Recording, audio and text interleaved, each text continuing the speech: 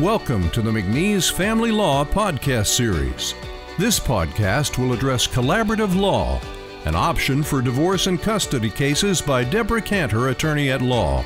Ms. Cantor practices in the Family Law Group at McNees. The decision to divorce is an important one, but the process you choose to obtain a divorce may be even more significant. McNees offers its family law clients the option to proceed in their divorce by court process, collaborative law, or through mediation. In this segment, I will discuss collaborative law. Collaborative law is an alternative dispute resolution method in which both parties retain collaboratively trained counsel and agree to resolve their case without involvement of the courts. The parties and their counsel sign participation agreements committing to several important things. First, there is an agreement not to go to court or threaten to go to court. Instead, the parties agree to meet in a series of conferences to identify issues related to their case and to resolve them through a needs and interest-based negotiation.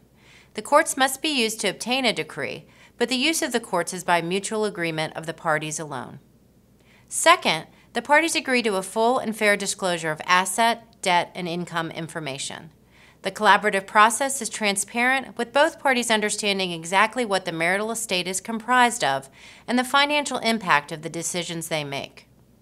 Third, there is an agreement to utilize joint experts to help the parties understand the actual values of their assets. Whether a couple must have a house or pension appraised, they do so by jointly selecting an expert who represents both interests. The process involves systematic gathering of information guided by the collaborative attorneys. The attorneys also help clients identify their needs, interests, and goals.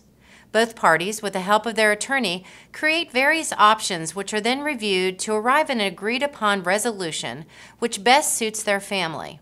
Collaborative law utilizes allied professionals such as coaches and financial neutrals who help facilitate the process and keep the parties working towards the common goal of resolution. Unlike the litigation process, collaborative law encourages communication between the parties and an identification of the specific needs and interests of each. It allows for creative problem solving and a resolution crafted within a time frame set by the parties. In the collaborative process, the parties set the priorities to be addressed and how quickly or slowly the process moves. The process also allows for privacy, which has great appeal to many clients. McNees offers trained collaborative attorneys to help you should you decide this is the right process for you. I encourage you to review our collaborative website at centralpadivorceoptions.com for more detailed information, including frequently asked questions and resources. If you would like to learn more about collaborative law, please contact me using the information on the following screen.